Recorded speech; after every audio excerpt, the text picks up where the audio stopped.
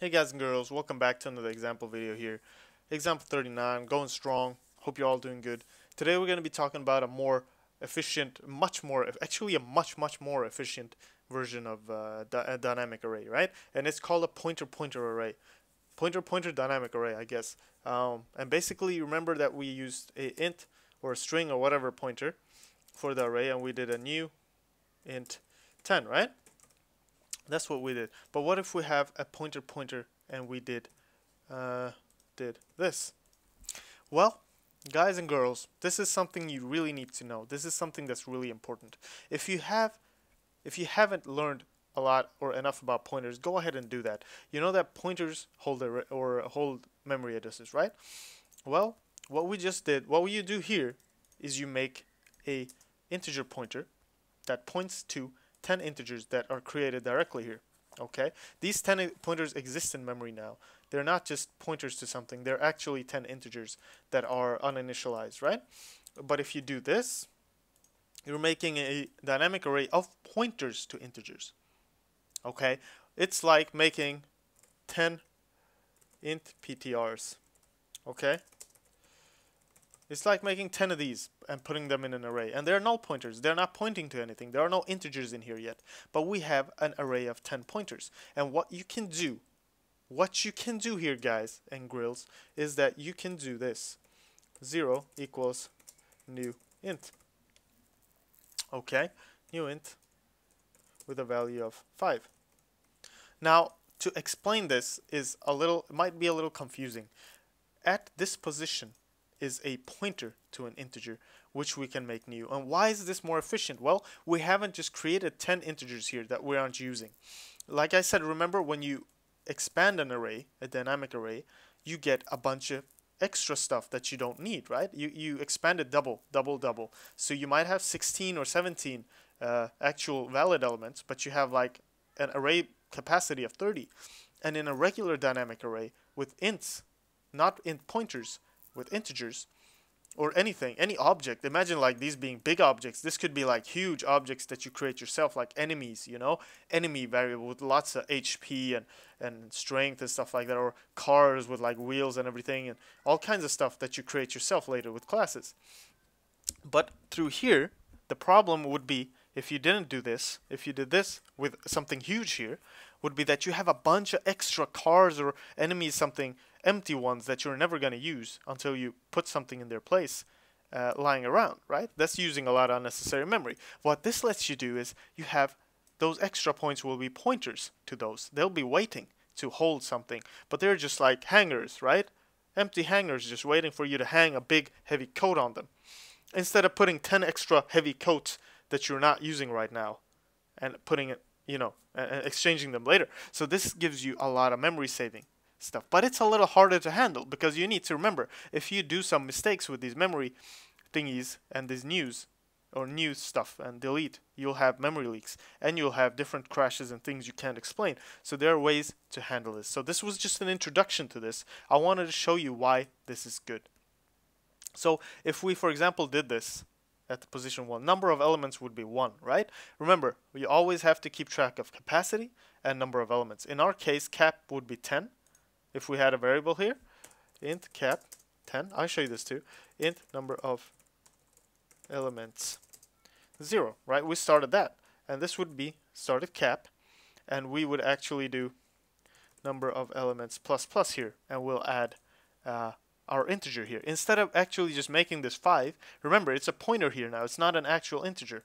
Okay, we need to create a new integer there, and that gives us our integer position. But the rest of these, the 9 other elements that aren't being used, aren't taking up unnecessary space. They're just pointers there, which take a lot less memory, right? They're just waiting to be holding something, an integer value. So we're saving a lot of memory here.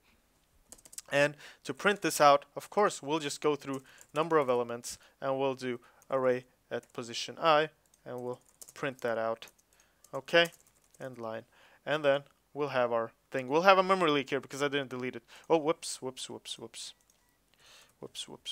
to dereference it because there's a pointer at that position now. Did you see that? You saw that, right? You saw what mistake I made. So usually we just do this. Okay, But since we're holding pointers in every place, we need to dereference that pointer at that position. Okay, it's a pointer here, holding int pointers. Okay, it's a pointer to integer pointers, which might sound really complicated, but when you start practicing and you start seeing what's going on here, I guarantee you'll know what's going on. Now I need to delete this. Okay, I need to delete all of these things that I created. So of course we're gonna do this like before, right? Array. Of course we're gonna do that. But what we have to do now, because we have a bunch of pointers in here pointing to new elements as well, these will still be in memory if we just did this. So we have to go through each one of those and delete them first, and then delete the actual array of pointers. So we'll go through, delete all of these single elements, and then delete all the pointers. So number of elements, I will say delete our position I. Oops, what am I doing? Okay, that's what you have to do. So you see what's going on, right?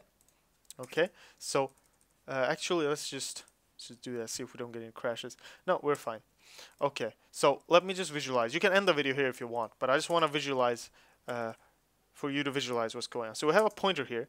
It's pointing to an array now of let's say 4. Say the cap was 4, right? Just to make it simple. And usually, if you just have a pointer, it's pointing to, 10 or a bunch of integers here, already consuming these spaces. Okay, but what we have now is we have a pointer pointing to an array of integer pointers.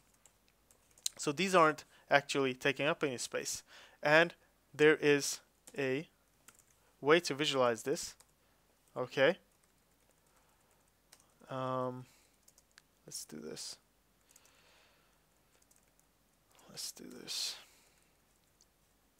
And we haven't made these null pointers, so these are like really bad uninitialized pointer values. They're not pointing to anything, right? They're not actually pointing to anything here. This would be a better representation. This first one, what we did is we created a new 5 here. So this is holding an integer with 5. Okay, that's what's going on here. I hope you can see that. I think that looks better. So this is pointing to a new integer of 5. These aren't doing anything. These are just empty spaces here. Otherwise, these would be full as well. So there you go. That's the difference here. This is holding an integer. And that's why we have to first delete all of these. We go through number of elements, because we don't want to by mistake delete something uninitialized. By the way, if you delete an uninitialized pointer that is not a null pointer, you'll get an error. You'll get a crash. And you'll be like, why am I getting crashes? Oh my god. But that's the reason. Okay, you need to always initialize your pointers here. So actually what I should have done, I should have gone through here. First thing I should have done is do this. Cap, go through. Before I even did this, okay, this is for good things. Now I don't know, I didn't show you. I told you all to end the video here. For you guys who didn't, I'll show you here what you should do. So array at position I, null ptr. And now we don't want to dereference it. Okay, we want to access the actual pointer and put it to null pointer. So we're making it null. When we want to change the value after we make it new, then we'll dereference it. Okay, so I hope, go check out my videos on pointers if you don't really get it, but I'll try to explain better as we go along. But that's what happens. Now these are all null pointers. Okay, these are all null pointers now. Let me just visualize that. And how would you visualize null? Well, you say n, maybe.